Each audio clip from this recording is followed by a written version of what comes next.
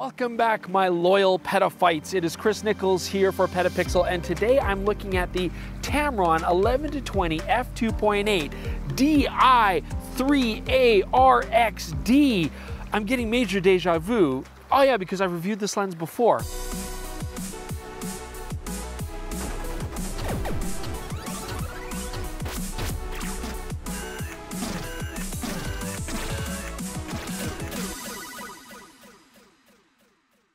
So then why am I taking a look at this lens again? Well, that's because it is now available for Fujifilm X mount. You can see this isn't a Sony body, it's an X-T4.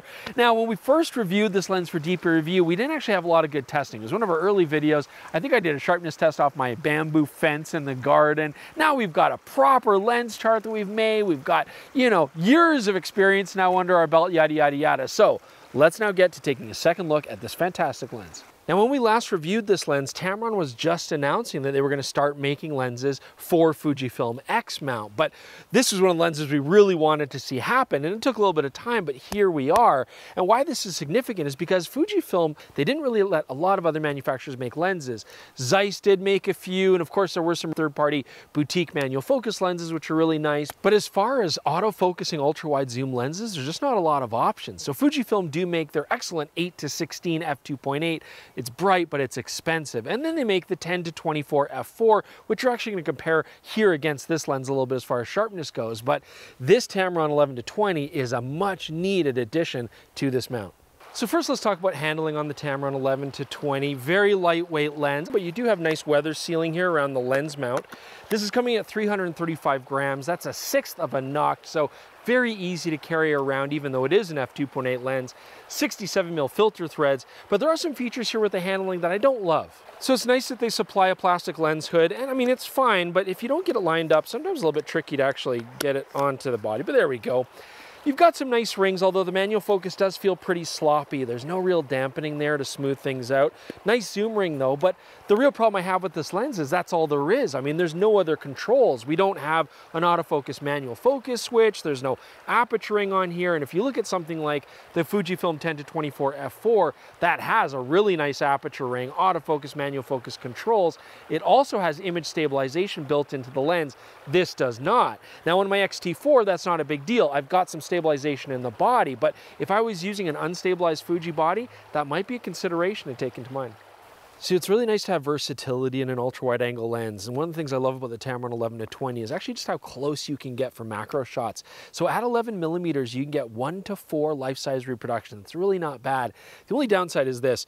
You're about 6 inches from the sensor plane, and the lens itself, and with the hood on there, I'm basically an inch away. You can see I'm focused right there. I'm basically touching it. So this hood is going to have to come off. It's causing a lot of problems putting a shadow on there. But really, I can do nice close-up capabilities with this ultra-wide lens. I will say though, at 11mm, this close-up, your corners are going to go a little bit funky. So whatever you want to have nice and sharp, make sure it's more central. But with that wide-angle perspective, I can really have some fun here. So how does the Tamron 11-20 autofocus? Well, we've got a stepping motor in here, but it's actually quite lively. You can see her focusing from close to infinity. It's very snappy, and I don't worry about it in an action situation. As well, for video work, that stepping motor is nice because it's smooth. You're going to get nice, smooth focusing transitions. Unfortunately, though, as I've mentioned already, that manual focus is sloppy. There's no quick way to disconnect it to manual focus. And unfortunately, this lens does have a fair amount of breathing, as you can see here. So for video applications, great for static shots. I wouldn't do any focus pulls with it if I could help it. So while I bask in the warm glow of the sunlight here, it reminds me to talk about shooting the Tamron 11-20 towards the sun. So first off, nice coatings, flare is very well controlled, no real loss of contrast, even shooting towards the sun. That is nice. However, if you stop down your aperture a bit, you will start to see some ghosting, and it is fairly obvious, unfortunately. Now, a lens like this would make sense for a lot of landscape shots, and so you're going to want nice sun stars. Well, unfortunately, you're not going to get them here. The Tamron 11-20 just doesn't take very nice sun stars. You can see here, you get lots of points to the stars, but they just don't have a lot of definition. They're kind of mushy and blurry, so pretty boring overall, unfortunately. So clearly I have claimed this log for my petaphites, or I'm desperately looking for a Captain Morgan sponsorship, one of the two. But let's talk about bokeh, okay? So the Tamron 11-20 at f2.8, if you get close up, can actually get some nice shallow depth of field. Bokeh actually quite round, not a lot of cat's eye, which is nice, but any specular highlights, bokeh balls do really actually pick up quite an onion ring effect inside as well. They're very busy looking, and so I wouldn't say it's the prettiest bokeh overall. But again, this is an ultra wide. You're not often going to be getting super shallow depth of field to maximize that anyways. So let's just quickly talk about chromatic aberrations on this lens. So first off, lateral chromatic aberrations. That's like color fringing around contrasted areas, easy to get rid of. Luckily, there isn't really any here anyways to worry about. But longitudinal chromatic aberrations are much harder to fix in post, and that's where you get color fringes in the foreground and background out of focus areas. Again, fortunately, not really an issue here. So chromatic aberrations, don't worry about it. So let's talk about Tamron's sharpness here. Taking a look here at the center, shooting wide open at f2.8 at 11 millimeters first, you can see that actually lots of detail in the center. Nice contrast, very sharp. When we stop down here to f5.6, things don't improve that much because they're already really good. Okay, so now let's take a look at the corners here on the Tamron at 11 millimeters shooting wide open. You can see it's a little bit soft, but it holds up pretty well. And when you stop down to f5.6, those corners just sharpen up really nicely. The Tamron in general has nice consistent performance when you're shooting at 11 millimeters center or corners. Now when we take a look at this lens at 20 millimeters, wide open at f2.8, same story, very sharp. I mean, really nice detail, lots of contrast. Stopping down to f5.6, I don't really notice much improvement. Now here wide open in the corners, you can see that they're a little bit soft. We're not getting much detail, a little bit mushy. When we stop down to f5.6, that helps, but this is definitely where the Tamron has a bit of a weakness, the corners when you're shooting at 20 millimeter. Okay, so now we have here the Fujifilm XR-WR10-24 f4, the latest version. And we want to do a comparison here just because these are not only similar focal lengths, but actually pretty close in price. Actually, the Fujifilm is a little bit more expensive.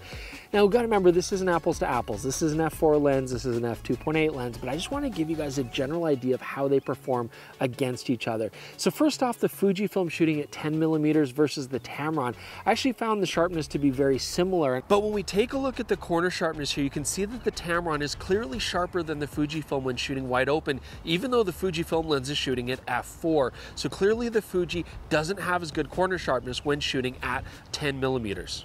But when I then took a look at this at the telephoto range, the Fujifilm at f4 in the center compared to the Tamron was pretty much just as sharp. But when we take a look at both lenses in the corners, I would still give the edge to the Fuji. It really has consistent performance at 24 millimeters.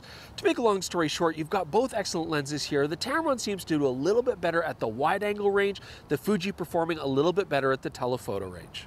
If I had to give an edge, especially considering the fact we got a wider aperture, I would give it to the Tamron. So I'm really happy to see the Tamron 11-20 move over now to the Fujifilm X mount because we've always liked this lens. I think it's going to put a lot of pressure on the Fujifilm 8-16 because you are getting a nice f2.8 aperture and the Tamron's very usable at that aperture for a lot of applications. So unless you really needed that extra width, I think the Tamron makes a lot of sense, especially for its very good price point. But considering how similar the price is, I still think the Fujifilm 10-24 has an absolute place in a lot of photographers' camera bags too. You know, especially for landscape photography. I like that it's got a slightly wider actual focal range. f4 versus f2.8, not that big a deal for most shots for landscape. I'm often gonna be stopping down the lens anyways. And then I like having things like the better handling, the aperture control. I like having the image stabilizer in the lens as well as the body for additional stability when I'm hand holding the lens. So I think there's still a good place for that. But it goes without saying that although the Tamron is a very simple lens, for the price it's a very capable lens and it gives you a lot. Well, I hope you guys enjoyed that second look at the Tamron 11-20 for some of you.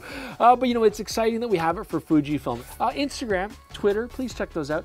Do subscribe, become one of the Petaphites. Why not? And I'm gonna have a cool new name for you guys next week anyways. It's so much fun. Thanks for joining us. We'll see you soon with another episode on PetaPixel.